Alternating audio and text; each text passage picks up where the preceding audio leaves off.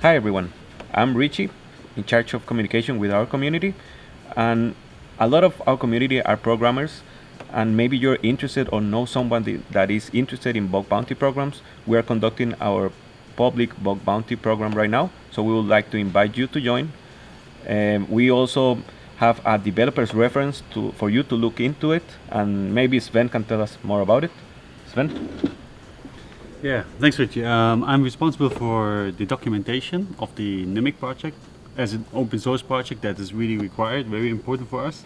And especially now for the bug bounty program, there's a developer reference with the overall topic of Nimiq, the whole network around it, and the data types, and the API reference for our source code that should help you to find holes and most likely help us then to fix Nimiq for the mainnet launch.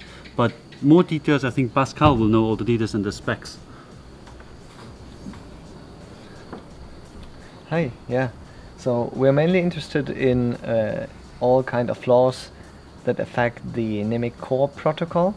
That includes, but is not limited to, classical DOS attacks. So if you can stall some of our clients or let them crash, but also serious problems like if you can